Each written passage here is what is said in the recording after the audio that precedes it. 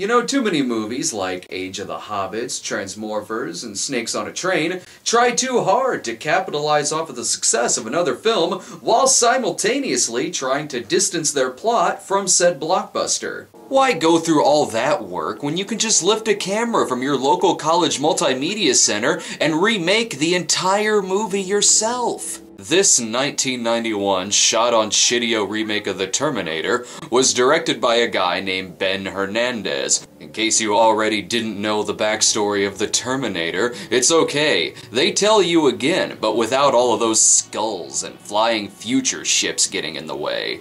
Wait, who's this? Could it be Arnold Schwarzenegger? Oh, no, it's just Monty Teo. That is most certainly not close enough. It's funny, too, how you have to be sent through time butt-ass naked without any weapons. That is, of course, unless you want to take your trusty banana hammock with you on the trip. It's Kyle Reese's turn to come back through time, only they didn't let him come back with a European casual pouch. No, they sent him back with something way more offensive.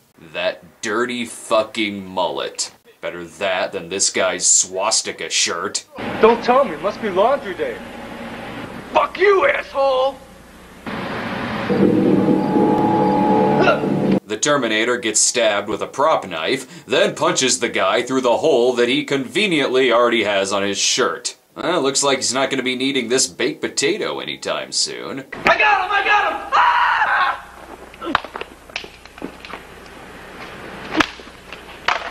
Damn. Okay, well, remind me never to make fun of this guy's mullet again. What's the date? Tuesday, August 15th, the year! Huh? Back at the crime scene, the pickup truck police are way on top of this. Plus, Paul Winfield does a fantastic Chow Yun-Fat impression. Why is that guy's butt naked? Meanwhile, the Terminator has his priorities. He's got to go into a Target Masters to get his From My Cold Robot Hands bumper sticker.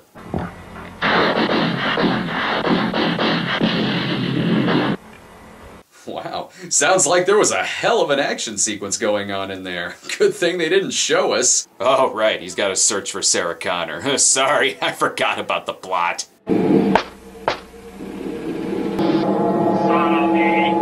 Sarah Lee? What the fuck is going on here? Forget Sarah Lee, it's too late for her! We need to protect the Colonel! Turns out Kyle Reese has actually come back in time to protect Sarah from Jeffrey Dahmer here. Have you thought about what I said?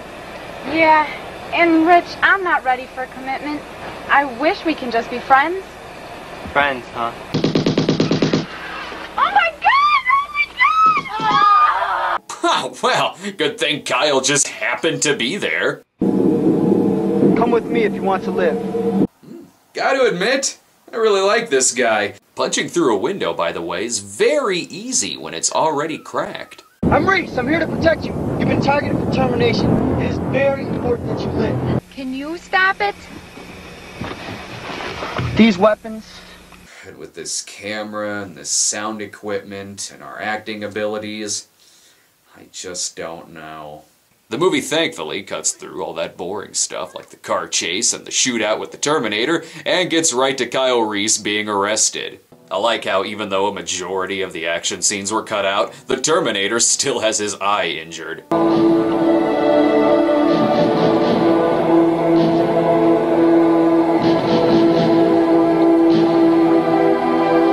Huh. That was actually a better effect than when they did that in the Terminator. Props. Even the effects on his arm don't look half bad. Shot on shitio, constantly proving that even their effects are better than today's CGI. And since, God forbid, this version leave any exposition on the cutting room floor, here's some more. Something about the field generator. Nothing dead will go. You just don't understand. He's gonna rip her fucking heart out.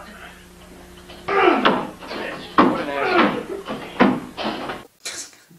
Let this guy be the psychiatrist. He seems to know what's going on. Get all your words out of the way quick. Terminator will be here any minute. Freeze!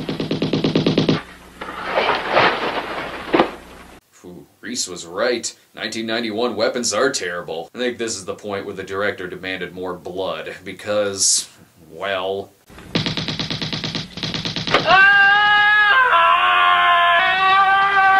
Tell me about my son. He's about my height, has your eyes. You would trust him? I would die for John Lee. I came across time for you, Sarah. I love you, Sarah. I always have.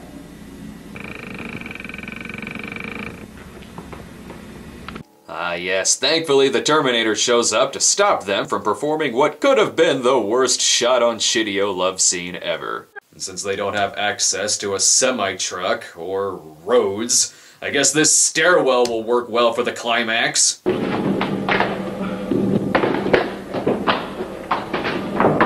Shit, we might want to cut. I think he might actually be hurt. Hey, where did you get that? Reese is not gonna light!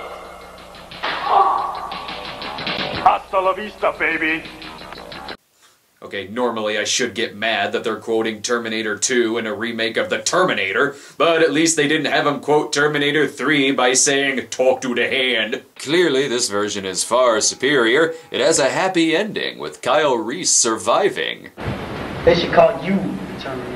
I don't really know what happened to many of the cast and crew of the 1991 remake of the Terminator. All I know is that I never know what in the hell I'm gonna find when I check my email. Still, these kids did, with a little free time and a few actors, what Bruno Mattei did for 30 years, giving us Cliff Note versions of classic American action movie cinema. If I take away any lesson from this, it's that just because you can remake one of your favorite movies from the 80s with a VHS camcorder, it means you should. It means you really, really should.